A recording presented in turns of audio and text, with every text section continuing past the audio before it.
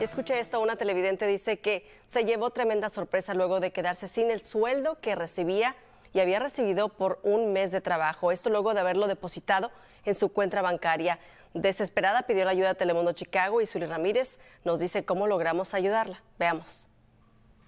Que yo ya contaba, con el que ya tenía en mi mano el cheque, y de un momento a otro me salen con que es fraude. Y así dice cómo de la noche a la mañana su sueldo de $3,000 se había sumado luego de haberlos depositado en su cuenta de Bank of America. Fui y deposité ese cheque al Banco de América, directamente en el banco, no cajero, con una persona. Fui y pasé mi cheque, firmé todo.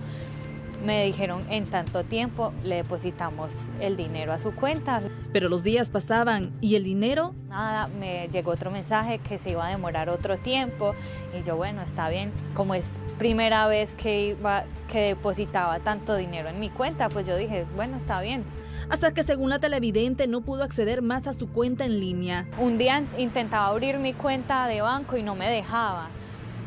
Y yo, pero ¿será que se me olvidó la contraseña? No sé, no me daba el Face ID. Entonces fue hasta la sucursal de Bank of America donde había depositado el cheque. Cuando volví al banco y yo, es que se me olvidó la contraseña de mi cuenta, no puedo entrar. Entonces hicieron unas llamadas, les pasé mi tarjeta del Banco de América y hicieron la llamada cuando les dijeron que no, que mi cuenta estaba bloqueada, que no podía volver a tener cuenta con el Banco de América, que porque el cheque era fraude. Andrea asegura que no le explicaron por qué clasificaban su depósito como fraude o qué pasaría con su dinero. Yo les pregunté que el dinero, qué iba a pasar con el dinero y me dijeron, nosotros le vamos a hacer de vuelta el dinero. Y yo les dije, pero ¿en cuánto tiempo? No sé, que no sabían.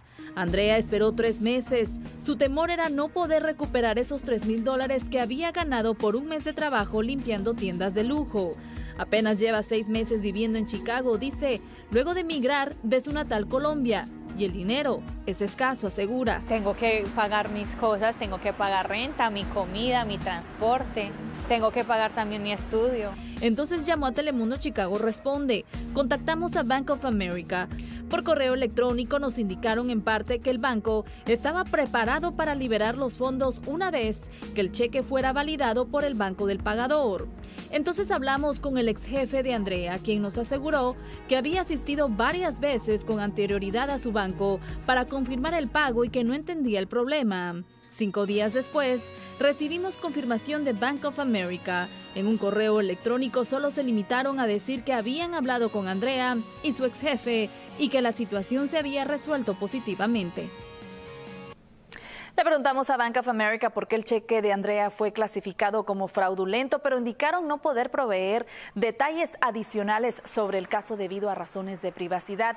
Andrea, por su parte, recibió un cheque por los $3,000 a su domicilio, poniéndole así fin a su larga espera. Y le quiero recordar que si usted tiene un caso que le gustaría compartir con nosotros, no dude en llamarnos al 312-836-1444. También nos puede escribir en telemundochicago.com/responde/quejas.